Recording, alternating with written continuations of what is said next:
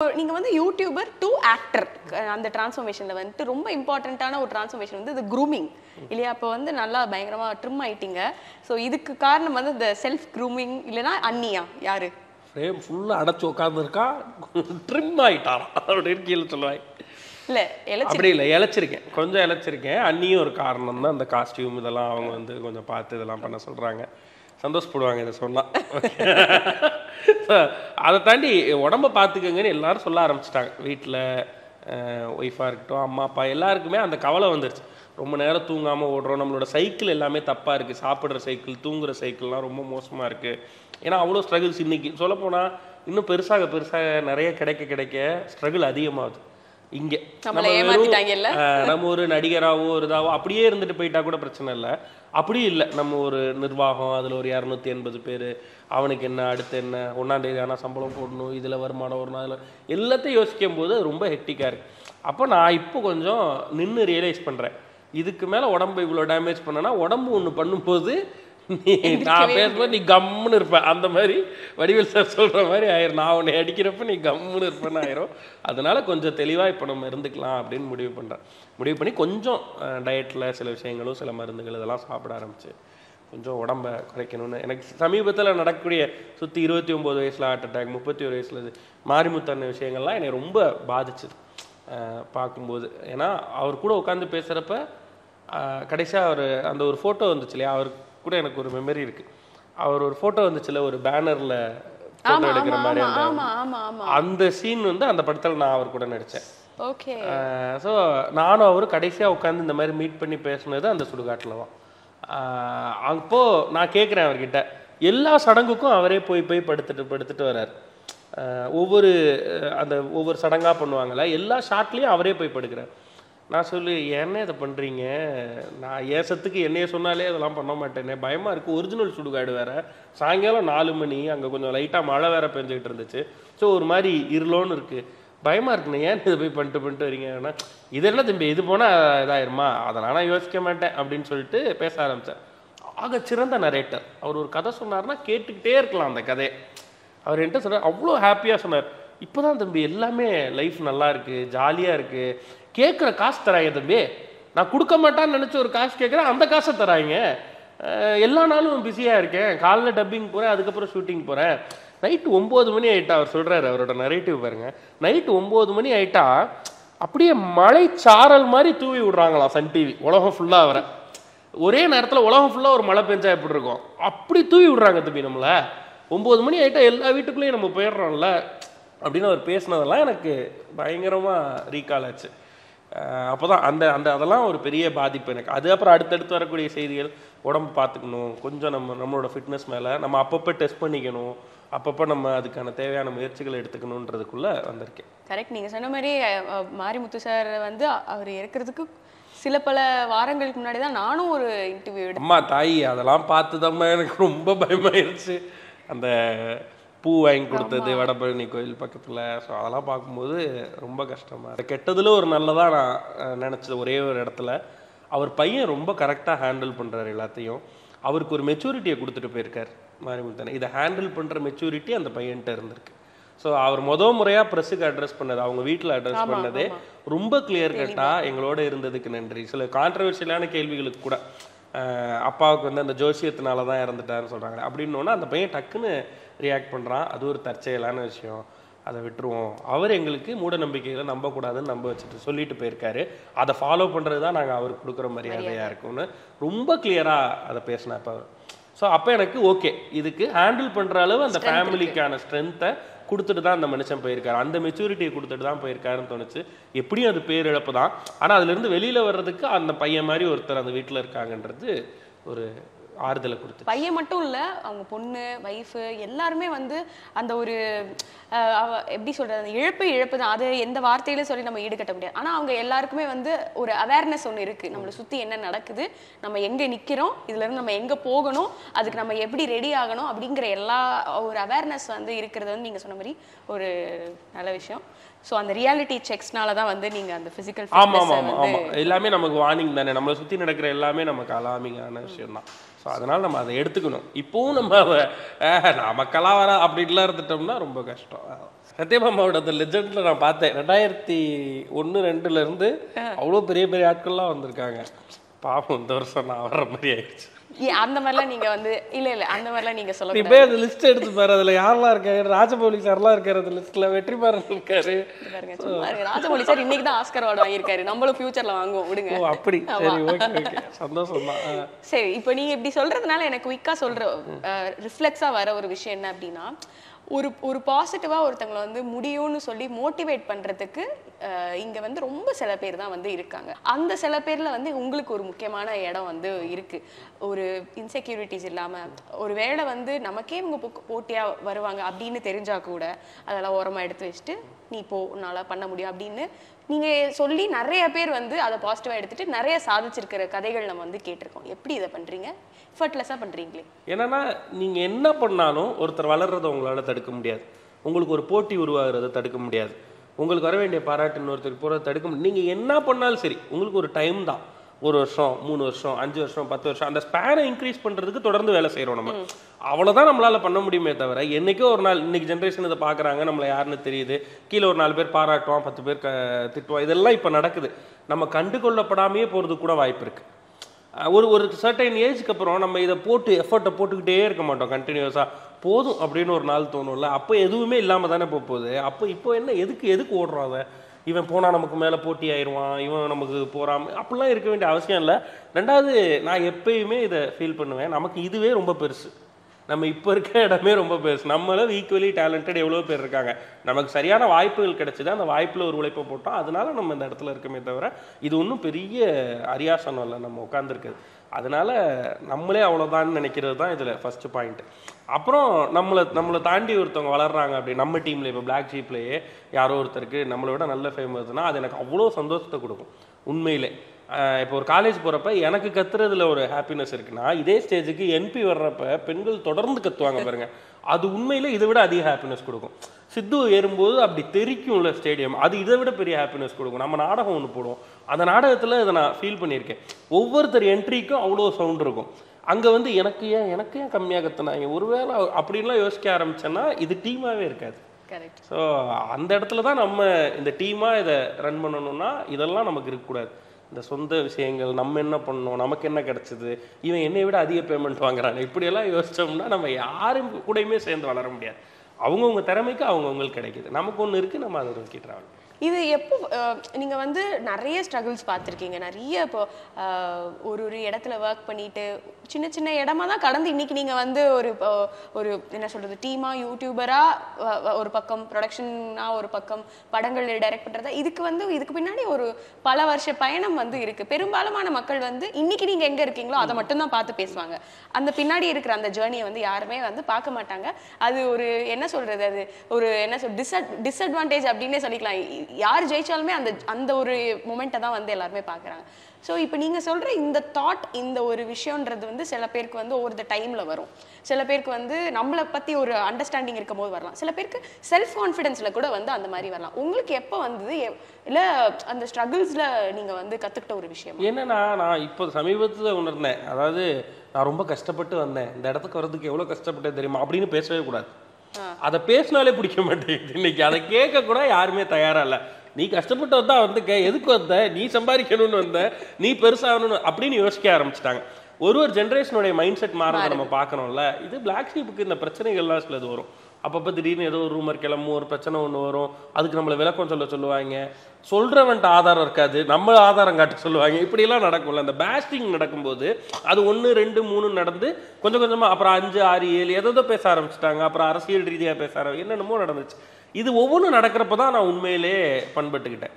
இப்போ அது நடக்கிறப்ப நம்மளை அடிக்கிறேன் இல்லை, போட்டு அடி நடிப்பான் இல்லை, மீம்ல இதில் யாருன்னே தெரியாது, ஒரு ட்விட்டர்ல யூடியூப்ல பேசுற எல்லாரும் அடிக்கிறப்ப நம்மளை பத்தி பாசிட்டிவா சொன்னவங்களாவும் இருப்பாங்க. அதுல அப்பதான் நமக்கு தெரியும், ஓ அவங்களும் அந்த பக்கம் நிக்கிறாங்களா அப்படின்ற.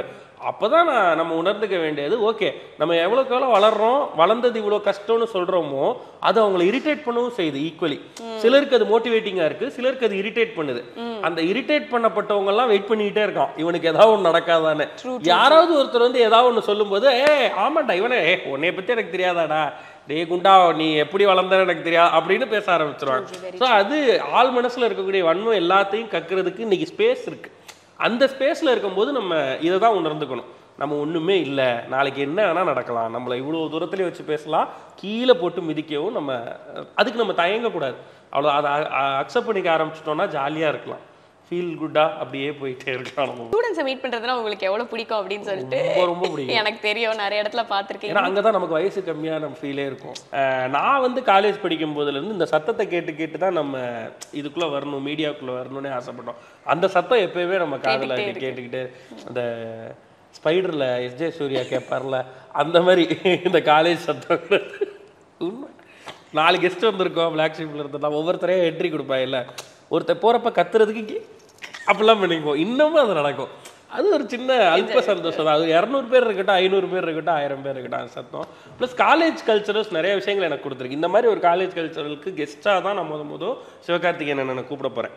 அவர் வீட்டில் இருந்து நான் கூப்பிட்டுட்டு அங்கே 2009 நான் செகண்ட் இயர் படிக்கும்போது, அப்போ அதுதான் என்னோட முதல் இன்ட்ரடக்ஷன் வித் சிவகார்த்திகேயன். அங்கேருந்து எஸ்கே அண்ணன் கூட இன்னைக்கு எதுலையும் ட்ராவல் பண்ணியிருக்கோம், எங்கெங்கெல்லாம் அவர் என் லைஃப்பில் இருந்திருக்காருன்னு பார்க்குறப்ப அதை கொடுத்தது அந்த முதல் காலேஜ் மீட் தான். ஸோ உங்ககிட்ட கேள்விகள் என்னவாகலாம் இருந்தது? அது அவனுக்கு என்ன தெரியுமோ, இந்த வயசில் அவன் என்ன இது பண்ணுறானோ அதை கேட்குறான். அவனுக்கு எது நான் போனோன்னே சொல்லிட்டேன், என்கிட்ட பூஜா கிட்டே நம்பர் கேட்கக்கூடாது, பொம்பளை பிள்ளைங்க என்பி நம்பர் கேட்கக்கூடாது, என்பி ஏன் வரல, கதைப்போமா எப்போ வரும்னு கேட்கக்கூடாது, இதெல்லாம் அவங்க வர்றப்ப கேட்டுக்கோங்க, என்கிட்ட ஏதாவது உங்கள் சம்மந்தப்பட்டு கேளுங்க அப்படின்னு தான் சொன்னேன். நம்ம என்னன்னாலும் சொல்கிறத ரிசீவ் பண்ணுவாங்க இந்த ஜென்ரேஷன். அதுக்கு வந்து அவங்க எப்பயுமே தயாராக இருக்காங்க. கரெக்டாக சொன்னோன்னா அவனுக்கு புரிகிற மொழியில் அதை கரெக்டாக பேக்கேஜ் பண்ணி கமர்ஷியலையும் கரெக்டாக வச்சு அவனுக்கு சொன்னோன்னா அவன் எவ்வளோ நாள் நம்ம பேசினா அக்செப்ட் பண்ணிக்குவான். கொஞ்சம் அவன் போர் அடிக்கிறப்ப போர் அடிக்குதுல்ல அப்படின்னு சொல்லிட்டோன்னா கனெக்ட் ஆயிடுவான். பரவாயில்லடா இருந்தாலும் போர் அடிக்குதான்னு கேட்டுட்டு பண்றாருடா, பசிக்குதான்னு கேட்டுட்டு பேசுறான்டா. முன்னாடி நம்ம ஸ்கூல் காலேஜ் படிச்சப்ப கெஸ்ட் எல்லாம் நம்மள்ட்ட கேட்காமே பேசிட்டு இருப்பாங்க, நம்மளும் கேட்க மாட்டோம், அவனும் நம்மள்ட்ட கேட்க மாட்டான், பேசிக்கிட்டே இருப்பாங்க, ரொம்ப நேரம் பேசுவாங்க, பசியை பத்தி யோசிக்க மாட்டாங்க, 1:30 மணிக்கு பேசிக்கிட்டு இருப்பாங்க. இப்போ அது இல்லை. இப்போ வந்து நம்ம அதை கனெக்ட் பண்ணிடலாம். அவங்களோட கனெக்ட் பண்ணிட்டோம்னா அவங்க எவ்வளோ நேரம்னாலும் நம்ம சொல்கிறத கேட்பாங்க. நிறைய கேள்விகள் வரலங்கிறதுக்கு படிக்கலைங்கிற அது இருக்குங்க, அது எல்லா இடத்துலையுமே இருக்குது, நமக்கே இருக்குது. நம்மளோட ப்ரீவியஸ் ஜென்ரேஷன் ஒரு ஆங்கர் இங்கே வந்து உட்காடுறாங்கன்னா, நான் இப்போ உட்காந்து தாராவை இன்டர்வியூ பண்ண போகிறேன்னா நான் படிச்சுட்டு தான் வருவேன். தாரா யார் என்ன ஏதுன்னு அதுக்கு ப்ரிப்பேர் பண்ணி பேப்பரில் எழுதிட்டு வந்துடுவேன். இது முந்தின ஜென்ரேஷன். இப்போ இன்டர்வியூஸ் எப்படி வரும், நமக்கு மைண்டில் ஒன்று இருக்குது, ஓகே தாரா கலாட்டாவில் இருக்காங்க, ஓகே இதுக்கு முன்னாடி ஒரு பிரபல நிறுவனத்தில் இருந்தாங்க, அங்கே என்ன இங்கே என்ன இந்த டிஃப்ரென்ஸை கேட்கலாம், அது பண்ணலாம், சம்பளம் எவ்வளோ உயர்வாச்சு, இப்படின்னு நான் ஒரு 10 விஷயத்தை நான் மைண்டில் வச்சுக்கிட்டு ஃப்ளோவில் தான் இந்த இன்டர்வியூவே நான் கொண்டு போவேன். கரெக்டா? ஆனால் இதனால நமக்கு இப்போ தயாரிப்பு குறைஞ்சிருச்சானா இல்லை, நம்ம கொஞ்சம் சொஃபிஸ்டிகேட்டட் ஆகிட்டோம், ஆங்கராக நம்ம சொஃபிஸ்டிகேட் ஆகிட்டோம். முன்னாடி இருந்தவங்களுக்கு இருந்த பயம் நமக்கு கொஞ்சம் கம்மியாக இருக்குது. அப்படிதான் அந்த பசங்களுக்கும் இன்டேக் கம்மியாக இருக்குன்னா இருக்குது. இந்த ஜென்ரேஷனுக்கே இன்டேக் ரொம்ப கம்மி. ஏன்னா எல்லாமே அவன் கையில இருக்கு, அவன் வேணும்னா தெரிஞ்சுக்கலாம், அதனால அவன் தெரிஞ்சு வச்சுக்கணும்னு அவசியம் இல்லை அப்படி நினைக்கிறான். அது தப்புதான். எல்லாத்தையும் தெரிஞ்சு வச்சுக்கிறது ரொம்ப நல்ல. ஒரு பாட்டு கேட்கிறோம், அந்த லிரிக் பயங்கரமா இருக்குன்னு யோசிக்கிறப்ப போய் நம்ம கூகுள்ல போய் தெரிஞ்சுக்குவோம்ல, அந்த ஒரு உந்துதல் மட்டும் இல்லை, அது வந்துடும், கொஞ்ச நாள்ல வந்துடும் அந்த பசங்க. சூப்பர்ண்ணா யோசிக்காம வந்து பதில் சொல்லணும்.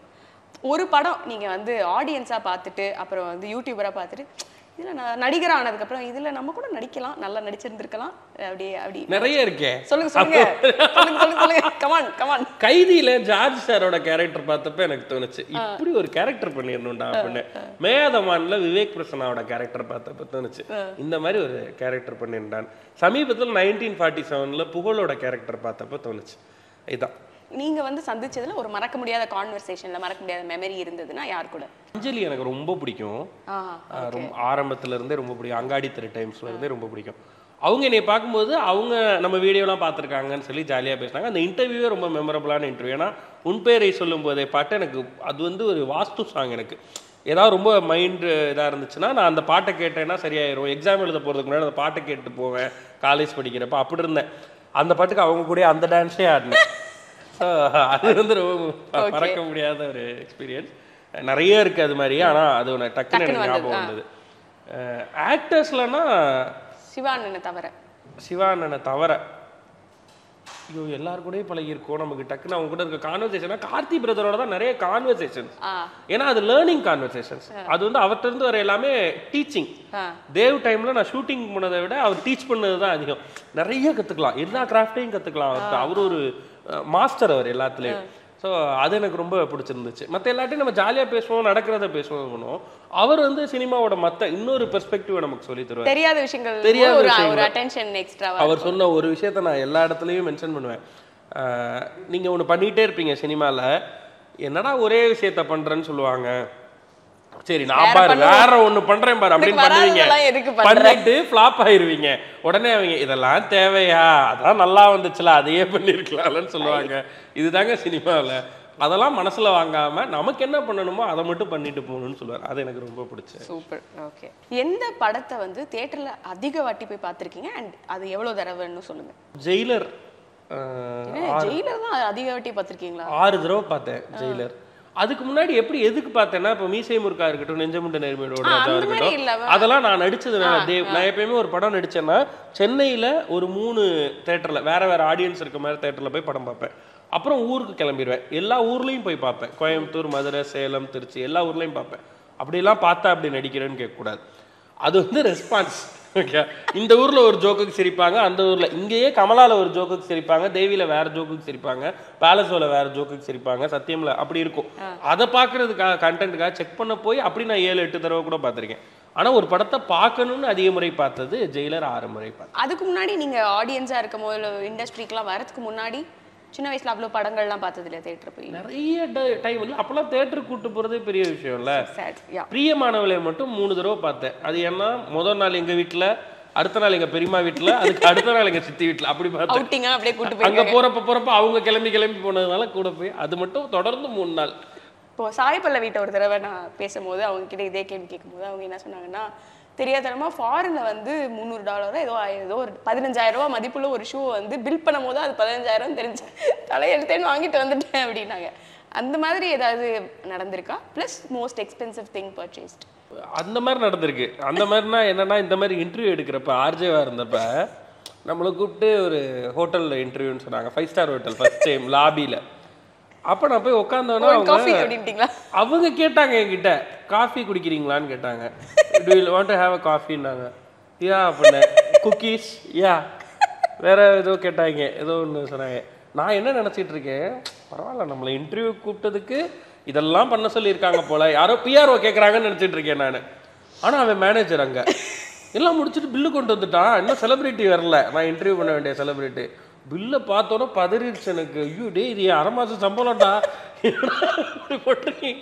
ஆமாம், 3000 ரூபாய்க்கு பில்லு. அப்போ 6000 ரூபா தான் என் சம்பளமே குமுதம்ல, 6000 ரூபாய்க்கு ஆகப்பம்ல.